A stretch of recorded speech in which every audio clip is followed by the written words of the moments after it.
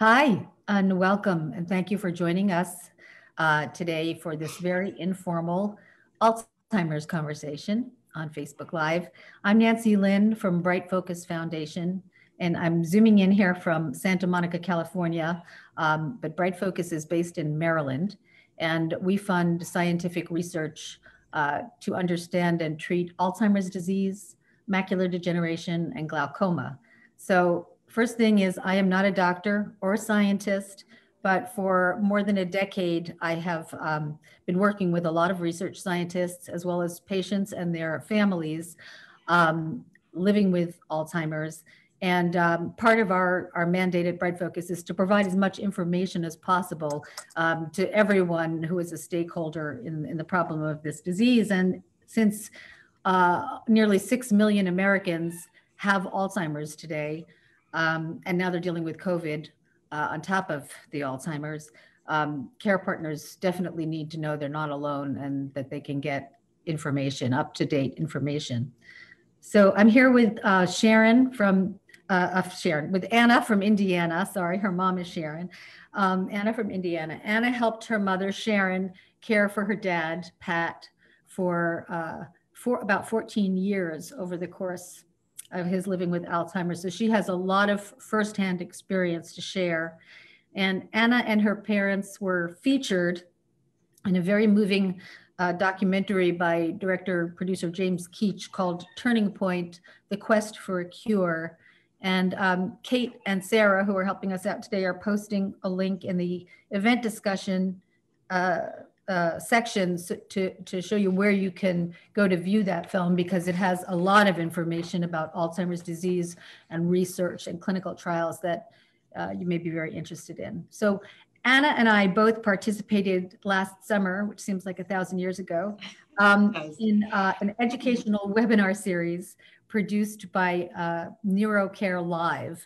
And Kate and Sarah are going to be posting a link to these webinars also. I think there are 2 that we were in.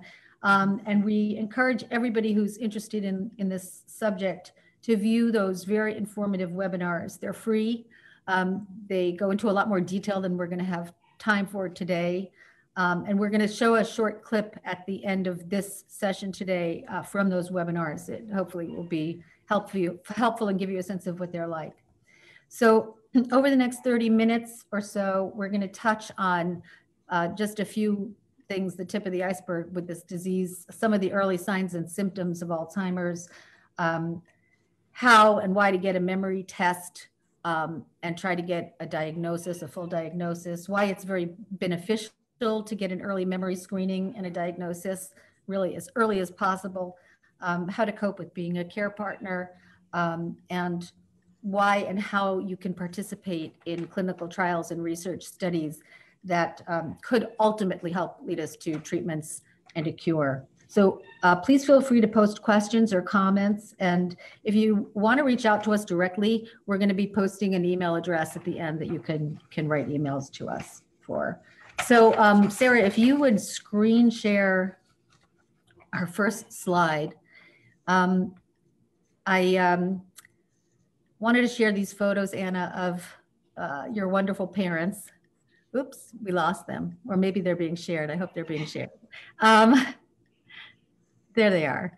Anna's parents, Pat and Sharon, I have to say, because I got to spend time with them, were 2 of the funniest, warmest, most intelligent, just lovely people that I've ever met. And I just wonder, because you're actually seeing pictures of them from the documentary, and you see them laughing and engaged. They were so warm and seemed so casual all the time. How did you first notice there was something going on with your dad? How did your family get like first signs and symptoms, and how'd you react? You know, my dad he was always very absent-minded. He would forget to pick me up from dance class. That was my dad. So as he started to develop what now I look back in hindsight and realize were symptoms, I I think that the first thing that really struck me as not just being absent-minded, he was driving home. It would have been a normal work day. He showed up at my house in Fishers, Indiana, which from his work was probably about half an hour. And I opened the door. I said, "Dad, hey," and he said, "Anna, I got lost on the way home from work. I didn't know how to get home." And from a job that he had been driving to, every day, that was very alarming. That was in 2010. And up to that point, like I said, I think we had been noticing some things, some odd. He would repeat himself. He would leave the lights on in the car, things like that. But again, we just blame that on Dad's absent-mindedness. But that really, really struck me. And as I think about it, I think maybe Mom was not telling us the whole story, that maybe there were some things going on and she was trying to protect us from that. But right. I let her know, and it was very shortly after that they went to his general physician, and she did at that time say, that's the first time we as a family heard the word Alzheimer's, and that could be, you definitely need to have further testing, but she suggested that. And I remember that day that my parents went to the doctor, they came over to our house, and to hear that, even when we kind of knew, it was absolutely devastating. That was in 2010. So we did do some further testing with a neurologist. My dad at this time was a 61 or 62. And the neurologist after the testing said, it could be, I really don't think it is. My dad was diabetic. So they let us know that it could just be his blood sugars out of whack, or he needs to, they suggested that he take more vitamin B12.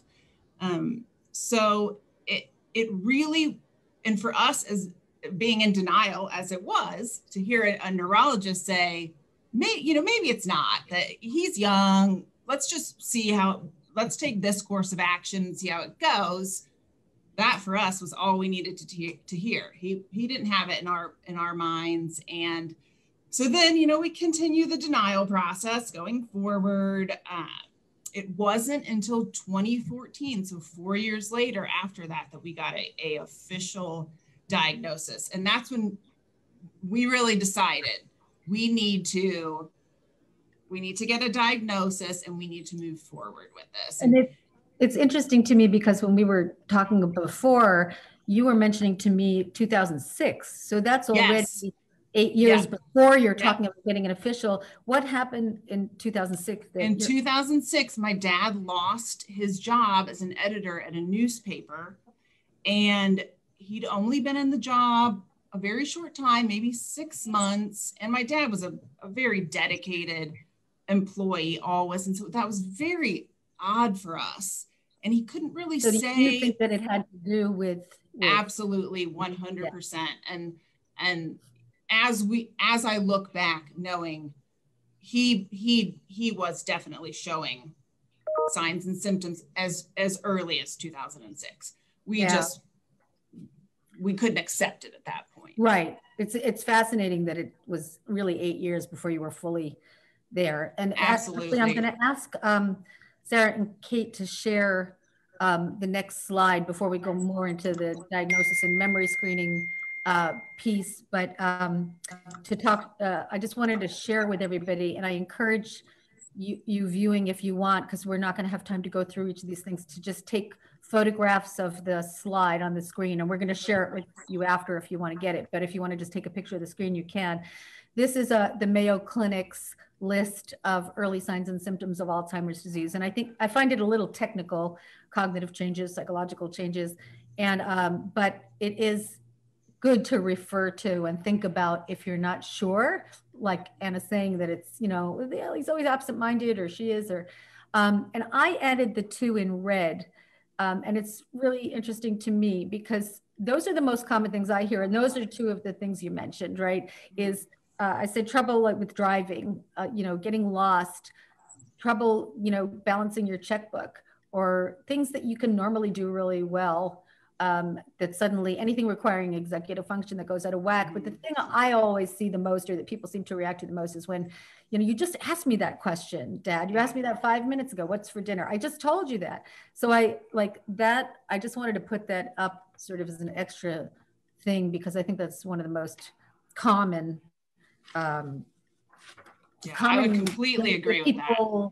And people get mad. I think we talked about this in the webinars. People sometimes get mad at their parent when they ask the question, or their spouse, over and over. And they say, actually, a friend of mine who's watching this used to say, they just want to, or her brother used to say, they just want to get attention. They're just asking over and over again because they want to get attention. They know I answer. That's not true. This is a disease. There's actually, synapses that are stopping to fire. So now I just want to ask, so how did you approach getting your dad the first memory test? How did he react? Did he resist? How did the family react?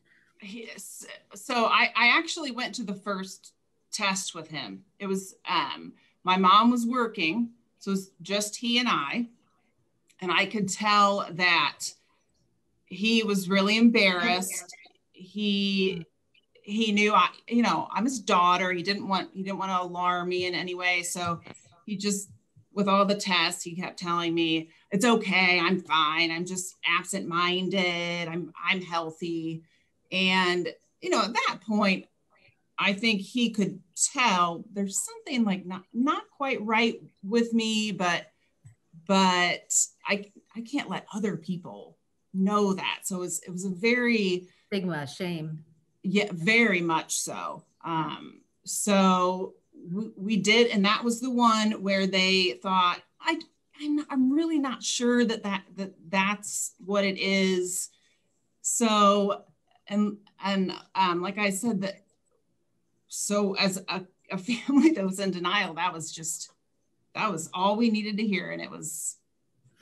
Yeah, that's interesting, because I had in my notes to say that a memory screening is different than a diagnosis. Mm-hmm. And there can be a first memory test, and then there can be more memory tests. And just your doctor can give you a memory test if you're wondering, well, how do I even go? What do I do? Where do I go? Mm-hmm. Various types of qualified healthcare professionals can do this.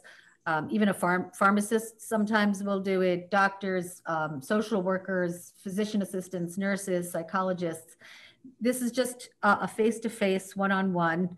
Although you went with him, I don't know if you were in the room while he was doing the test, but you can do it in private. And now, of course, a lot of this is being done online. So it's a very private thing. You don't have to, it doesn't have to be shared with a lot of people. And it's usually a series of questions or tasks that test your memory. Can you remember 3 words, that kind of thing. Also your language skills and your thinking ability. And I just want to mention that for folks who are over 65, you are entitled to an annual wellness visit for Medicare, and there is a special code and reimbursement that the doctor can get paid if they give you a memory screening or a memory test. But most people don't know to ask for it, and a lot of doctors don't even know that this is available to them.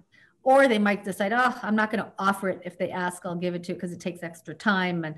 But you can ask every year at your annual wellness visit to have a memory screening. And it's really great to have, I'm going to refer to this a lot, a baseline screening, even if you're younger, and I'm going to talk about that later, so that you have something to compare to over time that will show you if there are changes, because you may be at a different baseline than somebody else. Like you say, your dad was already kind of right. Somebody else might be really, and so it's how much do you change over time. And so it's interesting because you already answered really the next question, and the clip I know talks about denial. So I wanted to ask you if you hesitated to find out what was going on. We hear a lot about denial. People don't want to know about themselves, but they don't want other people to know. You mentioned, especially if somebody is still working, they don't want other people to know that they're getting this test.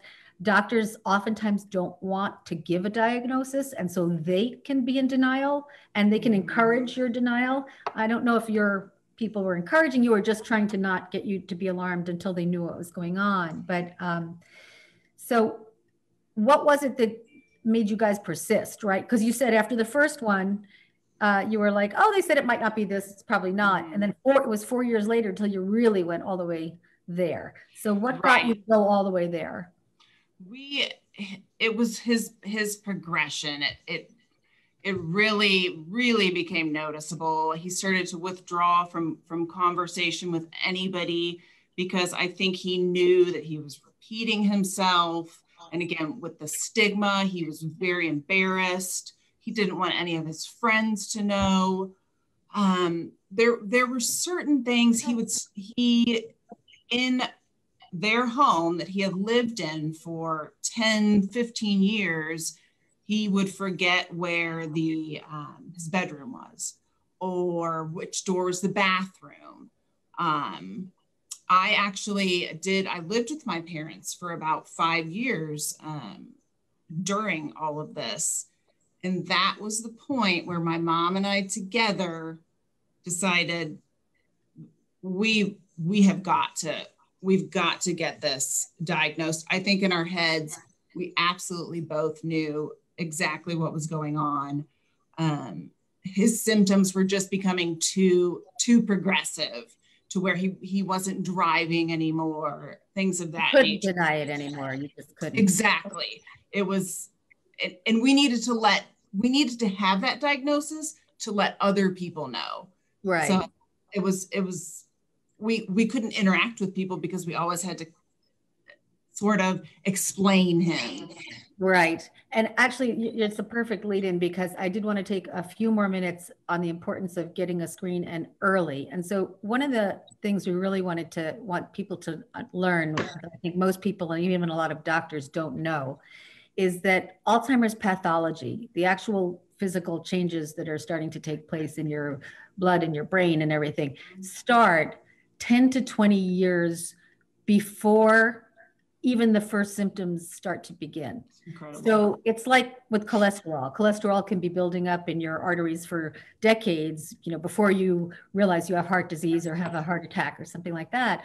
So, and one of the reasons why it's so important to try to get a baseline screening early and to know that it's happening in your body 10 to 20 years before you might even have an inkling, is that there are lifestyle modifications that you can make that could help. They may not make you never get Alzheimer's, but they could help delay the onset of the disease significantly. Exercise changes, eating changes, sleep, not being isolated, being socially engaged. And there's a lot of research studies, which we're also going to talk about, that are actually, trying to prove these things out scientifically. They say what's good for your heart is good for your brain. And so brain health is a whole new field. So you can do things if you know early. And I want to ask Sarah and Kate to just throw up slide number 3 here, because there is on the National Institute of Aging's website a wonderful page that we have here on the next slide that lists not only clinical trials and research studies, but registries and web studies, especially during the time of COVID. If you don't want to actually go to the doctor and get a memory screen or go talk to them about it. Sorry, not this one, Sarah, we want to go to the registries. There we go. So the link on the top there, if you take a picture of it, that will bring you to the information that's below. I've signed up for 2 or 3 of these. As one, as you can see, is open to age 18 and older, one is 50 and older, but these registries or studies will actually contact you, email you, maybe it's every quarter or twice a year, and give you some kind of a test and questionnaire online. And this is a wonderful way, even if, like I say, even if you're 18, that you can have somebody monitoring if there are any changes over time. And if they see some kind of dramatic change in your cognition, they're going to contact you because they're going to want to study, see if you're willing to participate in a clinical study.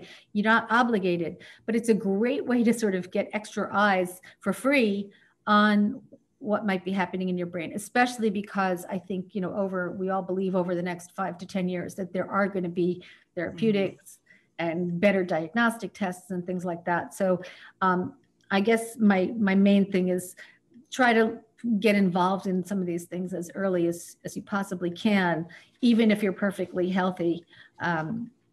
It's really worth learning about what you can do. So just, Sarah, if you would just move to the next slide. I just want to move directly into all other reasons why it's really good to know, because I hear all the time, well, I don't want to know. There's nothing I can do about it anyway. And doctors are guilty of this too. I can't prescribe anything to them, so I can't really take the time to tell them. So here are a list of 12, and I could probably come up with more reasons why it's actually very beneficial. And I just actually want to talk about the first 4 or 5. I talked about lifestyle interventions. The biggest risk factor for Alzheimer's is age. And obviously, we hope we're not going to modify the fact that we get older. But there's a lot of other things that you can modify. And, like they said to you, it might be something else. This may not be Alzheimer's. So one of the first benefits is you can rule out if it's something else entirely. There are other things that cause symptoms, even depression, that can cause dementia-like symptoms that aren't. So you could go on a depression medication and that will, you take away the fear and the stigma. The other thing is that therapeutics will probably be more effective if you're taking them very early on in the progression than when you have full-blown Alzheimer's, because your brain has already deteriorated. Your synapses have already deteriorated to such an extent. Skipping to number 5, spending time with your loved one while they're still relatively cognitively okay is one of the things I hear the most. I want to spend quality time with them while I have them. So you want to know, and you want to be able to plan for the future, financial planning, life care, medical decision making, and those kinds of things. And while all of these are really great, I would also just emphasize opportunities to participate in clinical trials and research studies and registries, as I mentioned. So you can take the slide down now. And I wanted to ask Anna, when James was filming the documentary, your dad and mom were participating in a clinical trial, and that's why you were recommended for the movie. And a lot of the movie shows them and everybody participating in this process. So what's a clinical trial in total lay terms? How did you learn about it, and how did you know you had the opportunity, and how did you get into it? So first I want to say on the prior slide that going through the experience of having a loved one with Alzheimer's, I couldn't agree with you more that I wish that we would have found out earlier. That is just, it's so important, like you said, to be able to spend that quality time with that loved one. So with the clinical trial, my parents were asked if they'd like to participate, and just from knowing nothing about through the doctor. Did the doctor? Yes, through the doctor, and knowing nothing about it, I was told by my mom your dad will either get an actual drug or a placebo. We will go through a series of appointments, testing, all kinds of great. You're getting the best healthcare possible by going through this. And so we thought, why not? I mean, why not participate in this? And it was at that point, experience for you. Oh, such a great experience. And at that point, my dad could definitely he understood what it was. And he said, hell yes, get me in that. Because for him, he could take this horrible diagnosis and do something good with it. If it wasn't going to be a cure for him, it could be for us or, his grandchildren. So it was his way of fighting Alzheimer's. It was his way of, doing something helpless. Exactly. Right. And for our family, it was really, I mean, amazing. It gave us hope. It was the, you know, great unknown. It was no longer just that he had Alzheimer's disease. He had Alzheimer's disease, but we were involved in something that maybe could make a difference, and maybe was going to improve him in a couple of years. You know, we didn't know. It was just a really wonderful experience, and I just can't say enough great things about it, really. And they participated in the documentary, and I think they just really kind of felt cool. Yeah, no, it's interesting because, and we did another documentary about Glenn Campbell called Glenn Campbell, I'll Be Me. And he also, when he got a diagnosis, he wanted to do something. He didn't participate in a clinical trial, but he wanted to keep performing, even if it was, right. You know, people, I think one of the biggest problems and things that lead to stigma is that feeling of helplessness. And I think participating in research for the next generation, for your family, or just even for yourself, because you get better care, makes two things. I think it makes people feel a lot less helpless, and right. it gets them better care.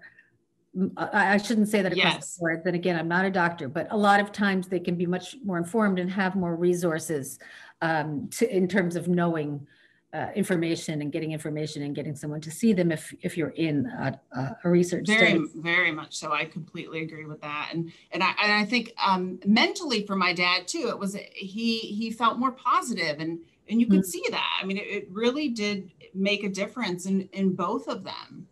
There's a scene in the documentary film with another person who was participating in her second clinical trial, and she had first gone through it with her sister, and her sister had Alzheimer's, and now she was going through it for herself. And the doctor comes in and they hug each other. They're like old friends. She was like, "Oh, you're going through this again," you know. And so you could tell that she also feels very positive and supportive. Yeah.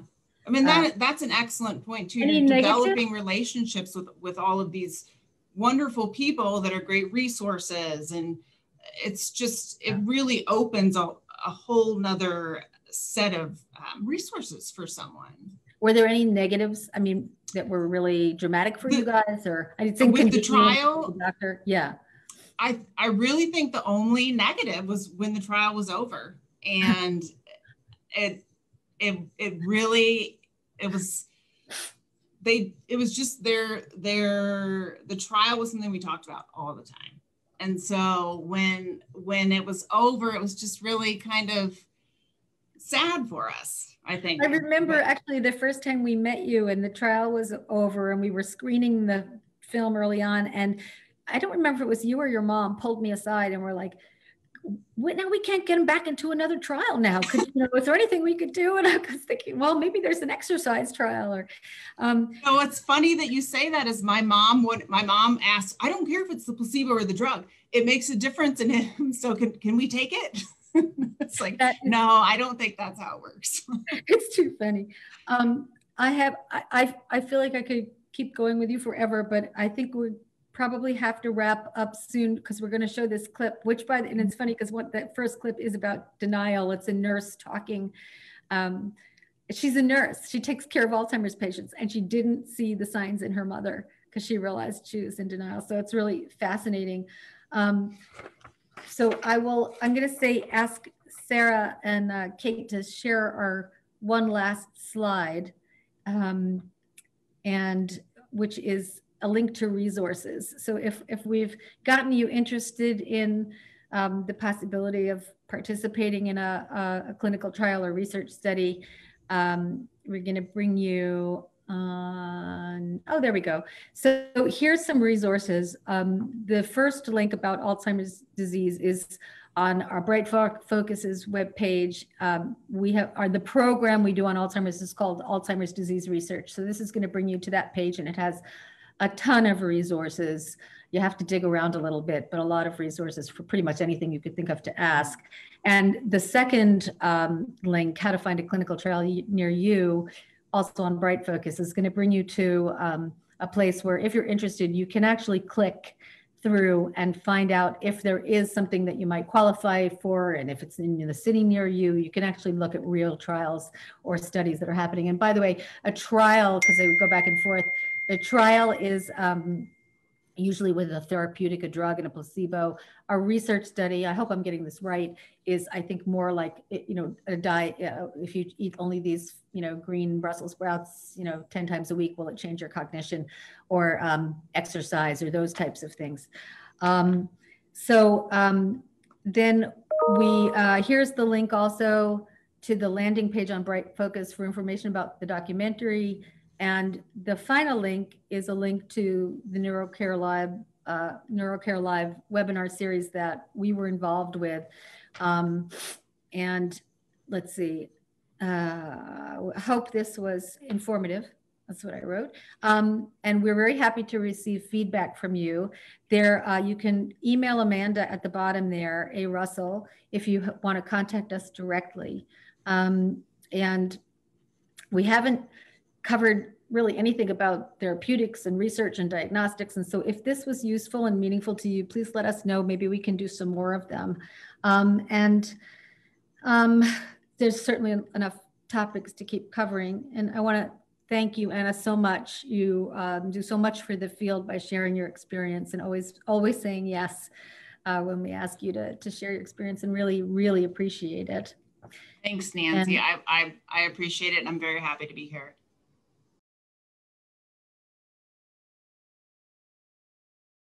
I am a nurse by training, and I worked in long-term care for many years, and it was right there in front of me, and I didn't see it.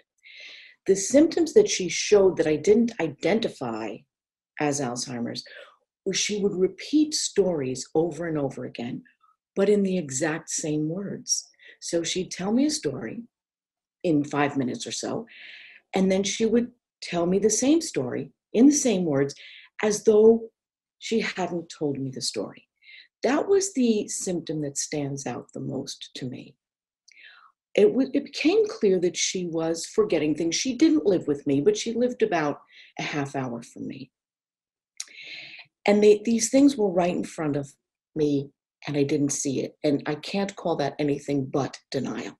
You can really see, even as a nurse, her struggle to recall how intense the denial was. And it's very natural to want to avoid or deny a diagnosis of Alzheimer's. It's a terrifying disease. As we talked about before, there's the fear of losing the person you love. We haven't yet used the word stigma. There is unfortunately still a stigma attached to being diagnosed with Alzheimer's, but there are some real realities that make people so fearful about this disease.